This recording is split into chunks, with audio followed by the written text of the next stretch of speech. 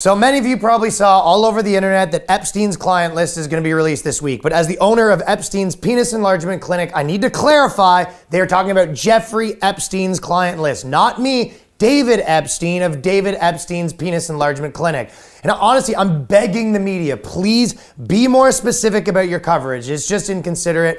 Everyone's calling me frantically. They're saying, you said the hog enlargement was confidential. This is gonna ruin me. And apparently some politicians are on both client lists, making it more confusing. But for now, I can assure you, my wiener enlargement client list is in fact staying sealed. And not for lack of trying, by the way, on their end, since I had a file on one of my computers called Epstein's client list. I come into work and find some dude broke into my office, armed, grabs my computer saying, I'm taking this for the Patriots. I said, I don't know why the Patriots are gonna wanna know whose beats is juiced up. Then when I called the police, the government sent more goons that tried to burn the whole place down. I'm like, guys, I'm a different Epstein, please. Now, because of this whole thing, I have to have 2 armed guards of my own, obviously not the same ones that were guarding the other Epstein.